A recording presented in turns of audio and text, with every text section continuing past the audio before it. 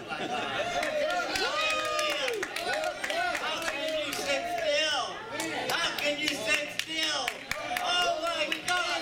Do you know how long it's been since I've been able to do this?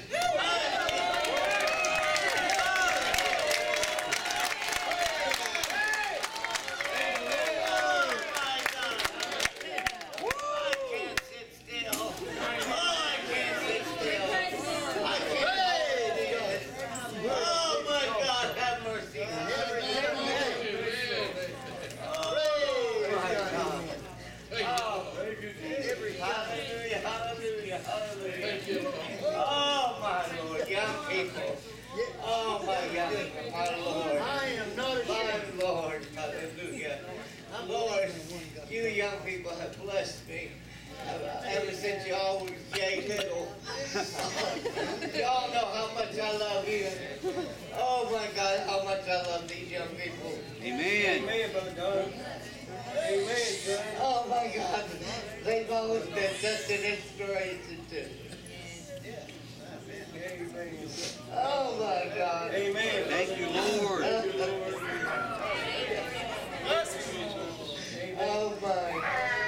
Oh my heart is just overflowing. Lord, the messages that have been coming forth. I'm telling you, I have never been so alive. Oh my Lord. I've never felt the Holy Ghost hit me so strong. Praise God. Brother Marlon, since you've been started preaching like that.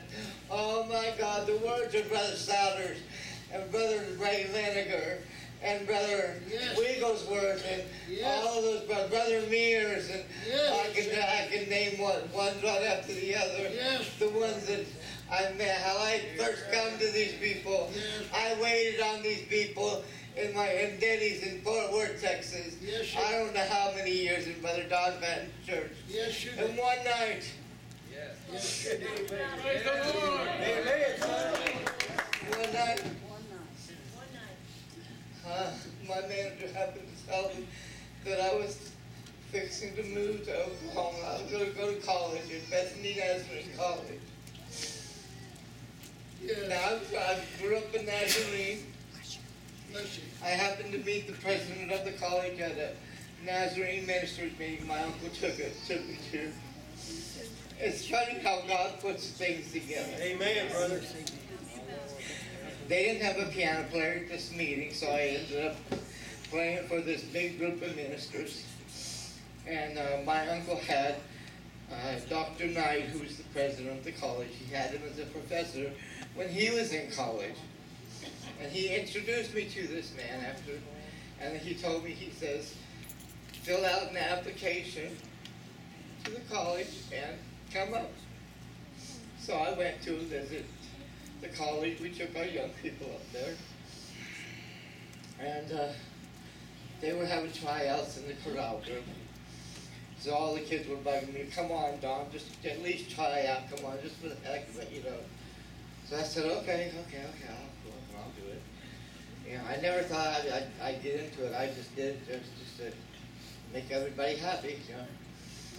So I went up and I tried out, and the professor says, well, Mr. Norman, I'll see you in January. I want you in this chorale group. And I thought, oh my God. Now, when growing up in the church, you know, all these kids would come home from college, and they'd be all pumped up for Jesus, you know, testifying how God's been using them, and how God's been doing this, and how God's been doing that, and how being in college was just being wonderful and everything. So when I thought, man, if I can just get to college, I'm going to be getting that much closer to heaven. Okay, well, I'm telling you, so when I got on that college campus, I thought, wow, this is great. Now I'm really going to get close to Jesus. And so I was working at Denny's in Fort Worth, Texas, and it was 2 weeks before I had to go to campus to go to school. And my manager, and Brother Patton had a fellowship meeting. And here come a group of his people in, and they have more than usual with them, so it was kind of exciting because I always talked to them anyway, but we never mentioned too much about me going anywhere or going to church or anything. But my manager told me I was fixing to leave to go to Oklahoma, and Brother Randy Lenager happened to be sitting with this group. And he said, well, you tell that young man to be sure to come over and wait on us. So I went over to the table, I introduced myself, and so Brother Randy asked me, he said, well, we heard you come to Oklahoma City. And I said, well, yes, sir. I happen to be going to school over there, Bethany Nazarene College. And they said, well, what's the address of that school? I said, well, it's on Northwest Expressway. And Brother Randy says, wow, Brother Don, you know what? We're not that far from you. I said, really? They said, yeah. They said, our address is Northeast Expressway. And I said, well, okay, brother. I'm so glad to meet you, Well, we're so much alike, Brother Don. We really want you to come and try us out. There's a lot that we have in common that we think that you'll enjoy about our church. I said, well, okay, that would be great. And then I found out that I was going to have to go up 2 weeks early, but I wouldn't have a place to stay. And I said, oh my God, what am I going to do now? And so I was waiting on, I was talking through to them, while I was waiting on the table that night, and they said, I told them what was going on, and they said, well, come on, why don't you come up and stay with us before you have to go to school? Okay, now I didn't know these people from Adam. And so here I am. I'm scared to death to say no, but there was something in my heart telling me that I had to go. So I said, well, okay. Because I had prayed about it, and I said, God, I just want to I want to be up there. I want to be close to where you want me to be. And so I went. And so the guy dropped me off at Brother Lenager's church. And I went in, and I sat down in the back of the church. My heart started to turn, and people were up jumping and shouting and dancing and singing. And I was scared, but at the same time, I felt something moving on the inside of me, saying, it's all right, it's really going to be okay. But it felt so good to me. It felt so good. And Brother Leonard talked to me after the service, and he said, no, Brother Don, he says, if you're going to be here in Oklahoma, he says, I'm going to be your pastor. He says, I want you to bring a notebook. He says, I want you to sit up here on the front row. He says, I'm going to be the watchman over your soul. He says, do you know what that is? I said, no, sir. He said, I'm responsible for your soul. So here's the rules. He says, when you're here with me, it's my way or the highway. I said, okay. Yes, sir. I had no choice. I had no place else to go and no place else to stay. And then here comes Sister Lenager. And she comes and she pats me on the arm. She says, Brother Don, she says, now you're in my home and you're a part of the family.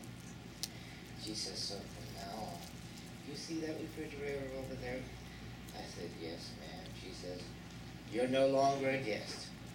When you come in this house, you just fill that refrigerator and you make yourself right at home. She says, because you're a part of our family now. And I didn't know what to think about all of this. This was really what was more than I could really handle. I just really didn't know what to do. I got to Brother Randy. I ended up staying with Brother Randy and in Brother Randy's house. And, he pretty much told me the same thing. It's you're living in my house, so you really got to do as I tell you to do. You listen to what I say, follow my rules. And, I said, okay. And I did. And to the best of my ability, I did what he asked me to do. And I tried, I learned. I sat down and I learned.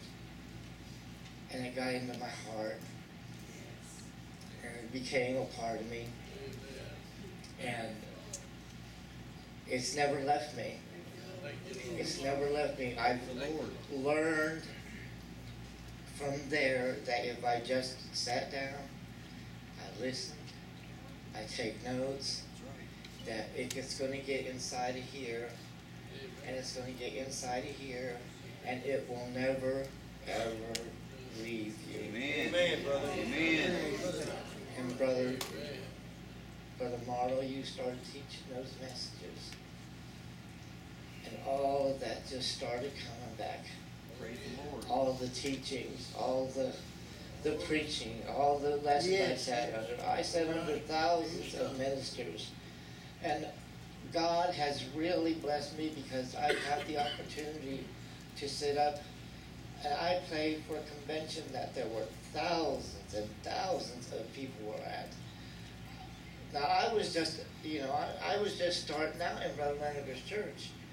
And they had a convention then. I played some with the band, but I wasn't all that experienced in playing, for all of them. But I did what I could, and I helped out where I could. And then I was working in the kitchen, trying to get, help get everything ready, put in and everything. And they come running in there, and they said, Brother Don, come on, you got to come out and help us. I'm going, why do I have to go out there and help? There's too many people out there.